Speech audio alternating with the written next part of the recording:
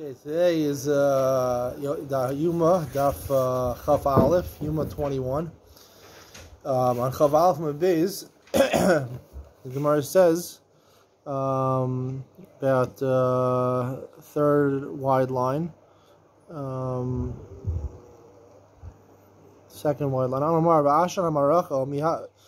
It says one of the nisim that happened in the Beis Hamikdash. 10 nisim that happened in the Beis Hamikdash was that the pillar of smoke that came from the fire on the Mizbeach wasn't moved by the wind. So the Gemara says, the Gemara questions is, was there even smoke that came from it?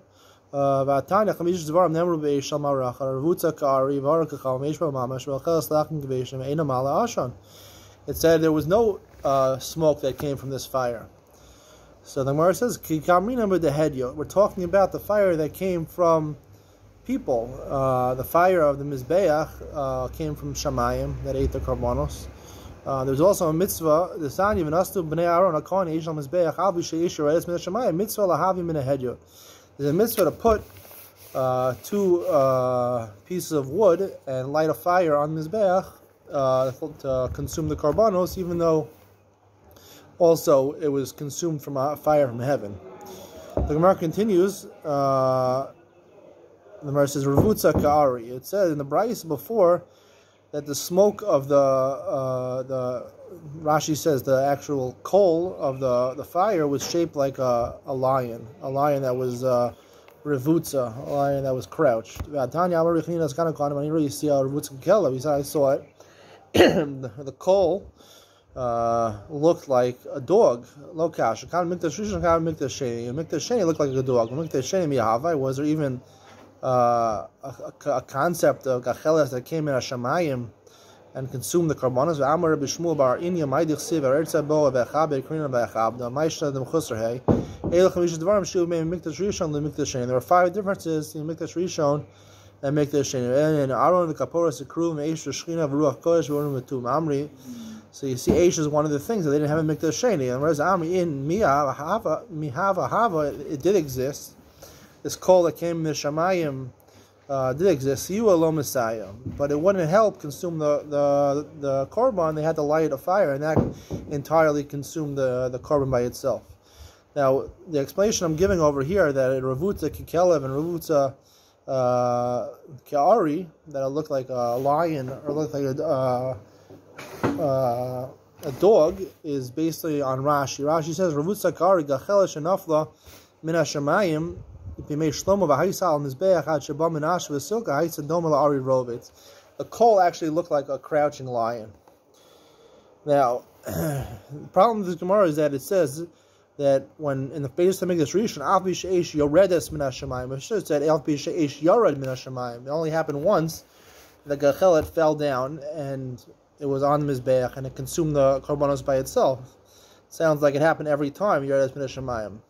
Secondly, the Gemara, when it makes the chiluk between Beis Hamikdash Rishon and Beis Hamikdash Sheni, it says in Beis Hamikdash Sheni, it did exist, this fire min hashamayim. Aval so you alone Messiah, but it didn't help. It sounds like the difference between the Mikdash Rishon and Mikdash Sheni is whether the fire min hashamayim, this coal, according to Rashi, whether it helped or not. Not according to Art Scroll and according to the way they elucidate it. Of course, they're the experts. Can't argue on Art Scroll, but for purposes of this year, we'll try to give chidushim that maybe don't go along with Art Scroll. They say that Art Scroll basically says that the 2 logs that they put on the Mizbeach, that was the Eish and Hahedyot, that was a symbolic act that didn't consume the Korban at all. Really, what consumed the Korban was the Eish Yar Neshamayim, where this coal that came from heaven, and that entirely consumed the Korban. But the Gemara seems to say, when it makes the chiluk between the miraculous Eish of the Mikdash Rishon Mikdash Sheni, is whether it was Messiah or not. It sounds like actually that the main fire that consumed the Korban, even Mikdash Rishon, that came from the Hahedyot, was the Eish that the Kohanim lit. Based on these questions, I'd like to explain, basically what I'm saying over here is that really, Revutza Ka'ari and Revutza Kekelev is not really shape of a gachelis. Like it says, Yoredes min hashemayim, it would come down from heaven. It sounds like it came down every time. That's what it says a lot of times in the Nevi'im, and in the Torah. The Eish went down and consumed the Korban. That was the miracle that happened in the Beis HaMikdash. Eish constantly went and consumed the Korban. But it started, the main part of the fire came first from the Hedya. That says in the Pasuk, they put the main part, they lit the fire. And when they lit the fire, there was the meat was on the Mizbeach, and it started to consume it. And then the helping, the assistance of the consumption of the Korban was done through Min HaShamayim. That was the Eish Yar Min HaShamayim. And that's the imagery of Revutza Kekelev and Revutza Ke'ari. That it's an imagery. It doesn't mean that the actual coal was shaped like a lion or a crouching lion or a crouching dog. The difference between a crouching lion and a crouching dog is that usually a crouching lion, if you see on all, there's brands of cars they have in Yerushalayim, they have on the sewage, the manholes, they have a picture of Yerushalayim, they have a crouching lion. There's different types of crouching lions. The main type of crouching lion, and they have in coats of armor also, is that the lion is basically sitting up, and it has its claws out, 4 claws, 2 claws on top and 2 claws on the bottom. So we can say that that's symbolic of helping out. That the Ari is sitting down, and its 2 claws are helping out. And that was the Eish Min HaShamayim, that 2 hands of the lion were up, helping out.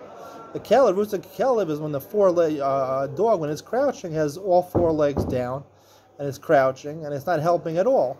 And that's the chilek between Mikdash Rishon and Mikdash Sheni, is that Mikdash Rishon, they brought fire min haHedyot, and that started to consume it, and Eish Yar Min HaShamayim, and it helped it out like an Ari. In Mikdash Sheni, it was the Eish Min HaShamayim happened, but it didn't help at all. It was like a Kelev, it didn't help the Korban at all. Really, the consumption of the Korban was entirely due to the Eish that came from the Hedyot.